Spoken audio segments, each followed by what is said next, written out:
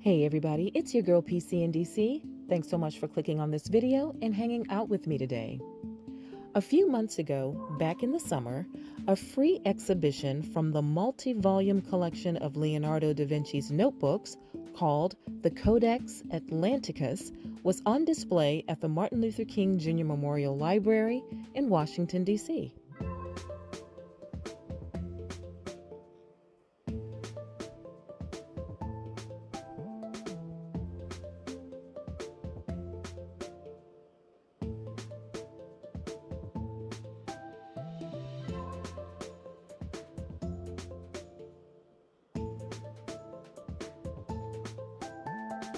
These sketches lined the walls, detailing the Renaissance icon's plans for a digging machine, mechanical wings, and a self-propelling cart.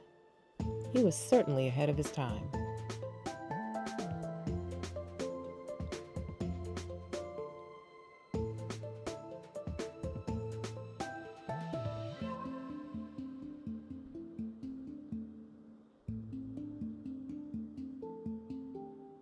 These are just a few of the many designs and studies in Da Vinci's notebooks, 12 volumes of which were on display, actually 12 pages of the volumes which were on display in the United States for the very first time.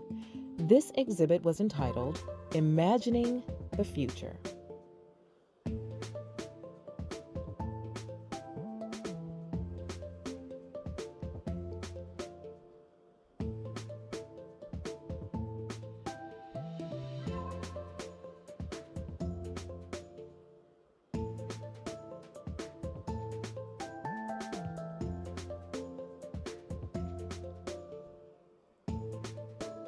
The pages of these sketches were so incredibly fragile and light sensitive that as soon as this exhibit closed back in August, the drawings were stored away immediately in total darkness, and there they will stay for the next 3 years.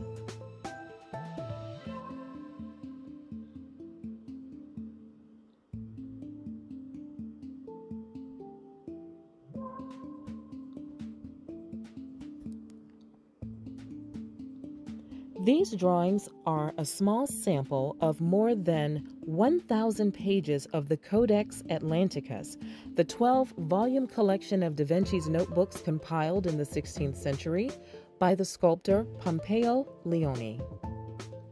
Created between 1478 to 1519, the Codex Atlanticus writings and sketches cover everything from weaponry to botany. Seeing Da Vinci's notebooks in the U.S. is likely to be a once-in-a-lifetime experience.